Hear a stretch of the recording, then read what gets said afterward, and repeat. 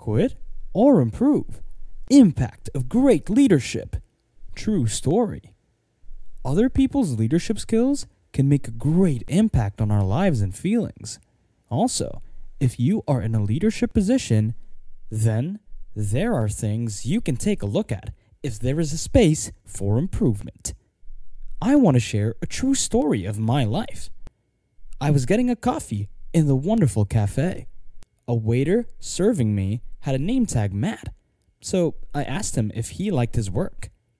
And without hesitation, he said, "I love my work." And I asked, "What is it about the coffee company that would make you tell, 'I love my work'?" Matt continued without a pause. "Managers would come past me throughout the day and ask me how I'm doing, and if there's anything that I need to perform my work better."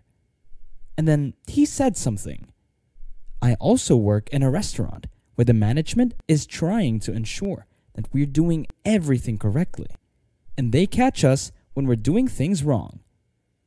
He has been quoted as saying, "When I go to work there, I want to keep my head down and simply get through the day to earn my salary." He comments, "I feel I can be myself here at this cafe." This is why those of us in authority have to stop constantly criticizing, finding imperfection, and that something wrong is done by people. The companies are full of folks like Matt if we foster the correct atmosphere. Be a great supportive leader. If you have crappy leadership, find a better place. Don't stay at the work where you feel unvalued, suppressed, and just drag your shift. Remember, great leadership makes a big impact.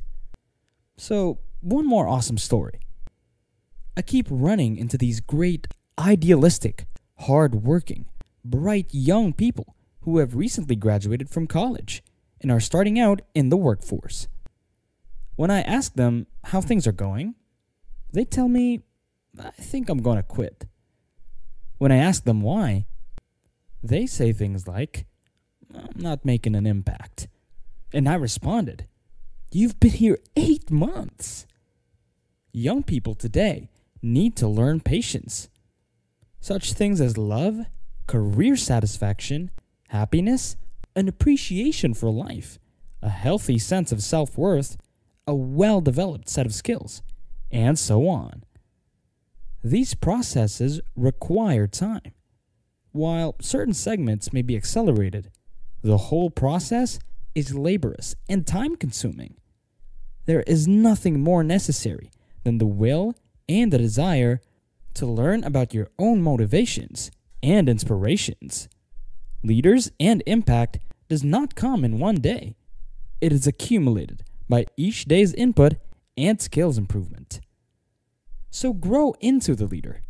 Be in an environment that is supportive for your growth, and the big day will come. Keep yourself updated on our channel by hitting the like and subscribe button. Thanks for watching, and we'll see you next time.